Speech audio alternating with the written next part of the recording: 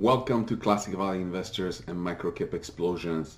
I want to talk about a topic of doing work for free or doing things that you don't have to. You see, most of the people that I came across with in my life, I noticed that they only want to do the work when they are either paid for it or told to do it. So, for example, so many times I see situations where people in general will not pick up a book, will not learn about something unless they're told to. And I cannot count how many encounters I had in the past when I was reading a book or I was taking notes or doing something that looked like academic work and then someone to approach me and ask me if I'm studying for a test. And at first, you find it funny, then you find it annoying, because so many of those times I haven't been in school for like almost 20 years. I still get asked this question, are you studying for a test? As if this was the only reason that you would want to learn something. Not for the enjoyment of learning, not just because you want to learn it or because you want to get good. No, you only learn when you are told to, when you are seeking a degree or you want to get a grade. The same kind of situation happens, or I experienced it with people, is that they will not do anything unless they get paid for it. In the dance business, I saw associates that they wouldn't do anything around the dance studio, like pick up trash or anything, unless they were specifically paid for it. And the same thing goes to, like, for example, dance practice. I had a dance partner where she didn't want to practice. Like, it was always inconvenient to practice. Like, no matter how much time there was in the day, she just always found the reason not to practice.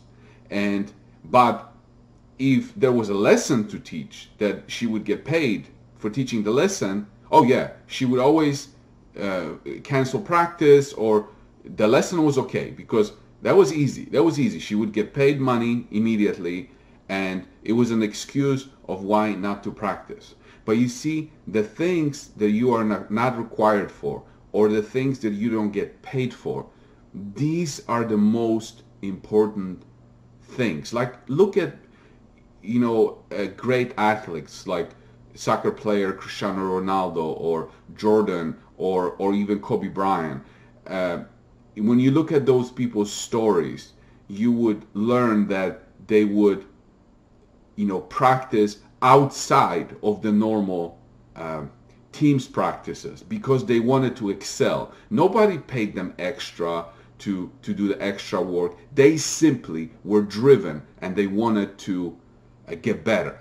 And when people ask me in investing, how do I, let's say, look for companies or screen for companies, I always look for companies. It's on a continual basis, and I always study companies. So I said this before, that if you remember, if you read this book, How to Profit from the Coronavirus Recession, the material for it took me like 5 days to write this book because I already had the material to do this. And that's because before COVID came, obviously I had no idea it was going to arrive, but I was looking at how well Oracle was performing, and I was thinking ahead, and I was telling myself, I went through all the companies on New York Stock Exchange, NASDAQ, Toronto Stock Exchange, the Venture Exchange,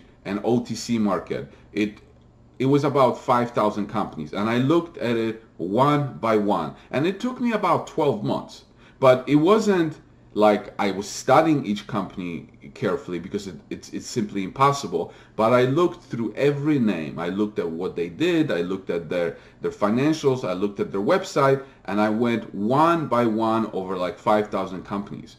And nobody was paying me for that. It was a great exercise to look what's out there. And from that list, obviously, I narrowed it down to the ones that interested me. And then from that list, I looked at it more carefully. And then when COVID arrived, the sell-off came, and those companies that I wanted to own became much cheaper. And that's what gave me the foundation to write the book on how to profit from the coronavirus. And also that's what gave me the foundation for the ideas to start Microcap Explosions. Now, at that time when I was studying these companies, I had no idea that I was going to monetize it in any way. I just simply wanted to look for ideas, study businesses, because I wanted to prepare, because I didn't want to be in a situation where I sell something and then I have to really find something fast to replace it. I always want to have these ideas that I'm watching them, because things always, in business, things always change and evolve. So I'm telling you this story because it took me 12 months to do it. It was a lot of work, but it was fun. It was fun work. But you know, nobody was forcing me to do it. Nobody was paying me to do it. And I didn't know I was going to get paid. And then this kind of work paid off handsomely in the long term. So, you know, if you look at the most successful people out there, they do the work that is not necessarily, nobody is telling them to do it, nobody is paying them to do it, they are just themselves driven to do that kind of work. So, you know, I suggest that you get into the habit of doing things like that, because it's not the 8 hours that you put into, it's not the 8 hours of work that you work for your employer. It's the work that you do for yourself. It's the work that you do outside of it that matters. And the work that is necessary to do, it's mostly just the work that, you know, treated as like you have to pay your dues, you have to do it. Yes, because you have to pay your bills or support your family, but it's the work outside of that, the work that you don't need to do, that pays off really handsomely over the long term. So I hope that this is informational to you. I hope it's inspirational, but think of it like this, and it will, you know, hopefully pay you over the long term.